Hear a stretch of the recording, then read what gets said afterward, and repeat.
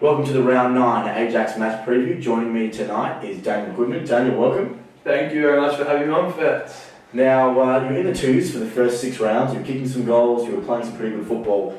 And then a senior call-up a couple of weeks ago. And then on the weekend, you were the Beyond Coconut Water Player of the Round. Talk us through your initiation to senior football in the last couple of weeks. Yeah, it's been really good. I wasn't really expecting the call-up, but Marty gave me a call and I told him I'd give it my all, give it a crack. And it's been good. The pace is a lot quicker than the resis, but the bodies are the same, sort of big bodies. It's great getting the crowds down. The ones get huge crowds compared to the resis, so it's great playing in front of a great big crowd. So no, it's been really good. It's really enjoyable. And obviously in your first game, limited game time to be fair, but then with Zach Braun going out last game, you had to shoulder all the rucking by yourself. How did you take that challenge? Yeah, it was really good. As you said in the first, my first game for the seniors, it was great to get the opportunity, but it was sort of hard to get into the game with the limited game time. But last week it was really good. Could get straight into the game, got a lot of game time. So yeah, it was really good getting that opportunity with Zach out of the team. Against Old Halbury on the weekend, you kicked your first senior goal in front of the home crowd. What was that like? It was actually, I was telling the resis guys, it was actually one of the best feelings. So I was laying up for goal, I thought, I can't miss this. If I miss this, I was going to be kicking myself. So I kicked it, and it was, everyone got around me obviously, and I heard the resis were up from the balcony. They were smashing on the balcony. Apparently they got into a bit of trouble for that. But that was really good. Really good. Around the club, you seem like a very likeable character. Is that because you're a genuinely good bloke, or because the midfielders want you tapping the ball and handballing the ball to them? Thanks for that.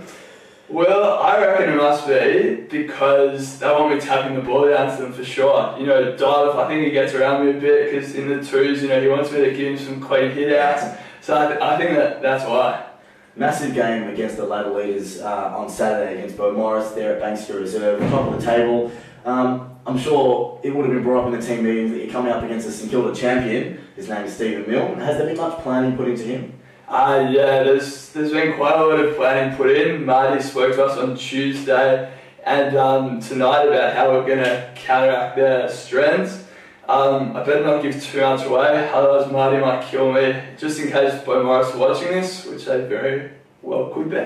So yeah, but no, we've got a lot of good plans in place, and I reckon all the boys think that we can really win this, me included. So it should be a really good game. Now this is the next stage of the interview where we get a lot of the questions in from the boys, so just get ready for this. The comparisons between you and Max Gawn from Melbourne have surfaced this year. Doc Paltiel wants to know, at what stage did you decide to shave the beard, and has it helped your form? Well, the beard was a bit top-heavy, it was weighing me down sort of, so yeah, I had to give it a shave and my form's picked up ever since. Now, this is a good one from Ollie Hoffman. Can you shed some light on the salmon boot gate? Salmon boot gate, talk to us about it. Well, my boots tore, this was probably about round 4 or 5, couldn't play with them anymore, even though a lot of the boys think that I just want an excuse to get a new pair of boots. But so I rocked up to Rebel and they had these bright purple boots, or these salmon boots, and I don't mind the salmon colour, so I went with them. Now Jordan Tonkin is at the moment the happiest guy at the club when they're playing seniors. He wants to know, was the confidence you gained from your success at the AJAX party a catalyst for your meteoric rise to form? I think we'll pass on that question. Very good. Goody, thanks for joining us, and good luck against the mighty task of facing Beaumaris on the weekend. Of course, it's at Banksia Reserve, Beaumaris at 2 PM. Thanks for joining us, and hope to see you there.